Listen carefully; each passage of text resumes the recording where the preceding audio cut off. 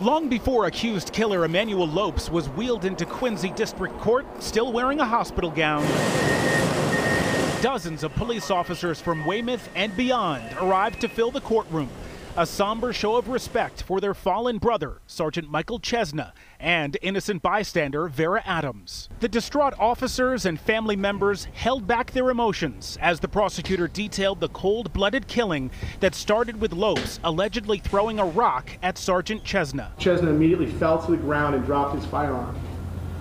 The defendant was then observed picking up that firearm and eventually firing several times at Officer Chesna's head and torso. The defendant still had Officer Chesna's firearm and fired 3 times at Miss Adams. You understand those charges, Mr. Lopes?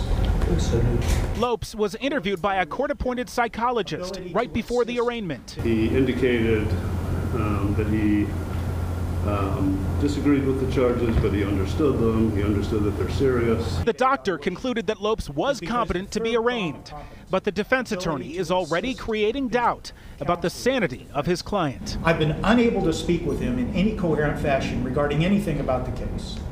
He has a long and detailed history of psychiatric disorders. The defense had been asking the judge to send Lopes to Bridgewater State Hospital for a 20-day evaluation. The judge denied that. Instead, Lopes is being held at the Norfolk County Jail as he awaits trial.